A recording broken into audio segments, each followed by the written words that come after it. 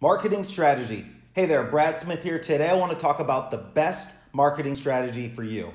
Number one, you have to identify your ideal customer and the value that you're going to bring them. So anyone that's searching for your business, they're going to know exactly how you're going to help them. Number two, when you identify your key customer, find out where they're at. So let's say your ideal customer is on LinkedIn, put all your efforts and all your strategy towards LinkedIn. Number three, how will you reach them or how will they reach you?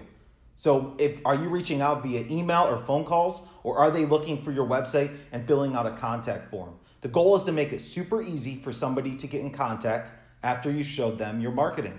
The point here is to bring value, show up where your customer is, and make it easy for them to sign up. Thank you so much for watching and listening. I hope you guys join us for our TAR framework, Traffic, Automation, and Relationships. It's going to help you grow your business. Hey there, my name is Brad Smith, owner and founder of HealthLinks.com. It's my mission and my passion to help others with their business. So if I can be your coach, your mentor, or help you in any way, that's my goal. My goal is to bring you value. So let me know if there's anything I can help you with, and I look forward to working with you.